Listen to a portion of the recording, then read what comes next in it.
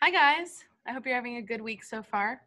Tomorrow is a very special holiday. It's St. Patrick's Day, and I have included two videos for you. One of them is of a famous dance performance that some of you might be familiar with, but I'm just bringing it back up.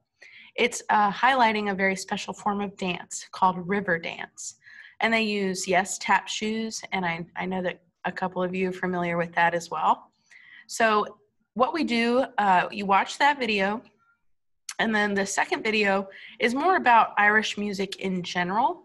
So just please watch that and give me a response of one, what you thought of the performance, something specific like, I really like how uniform they are, or I love how energetic they are, or I think the lead dancer is very pretty, or the lead dancer is very handsome. Something very specific to let me know that you watched it.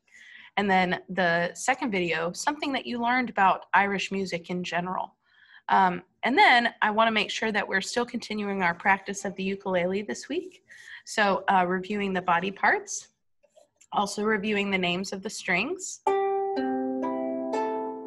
And remember, when you're looking at the screen, you shouldn't be mirroring me. You should be doing the opposite way so that the head of the ukulele always points left.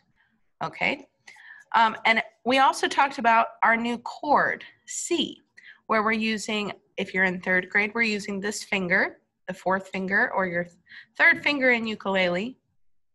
We put it on the bottom string in the third fret.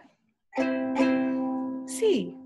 Hot cross buns, hot cross buns, 1 a penny, 2 a penny, hot cross buns. That should have been recorded this week or this past week. If not, continue it on and practice it this week. If you're in first grade, we're using our first finger like that, hot cross buns, and so on and so forth. So just practice those this week. We'll add a new chord next week, but I do want to see that you have at least the C down before we move on. Okay? If you have any questions, let me know. Short time with me today, but a lot of time to watch and respond to the videos that I've included, and lots of time to practice this week. I'll see you later.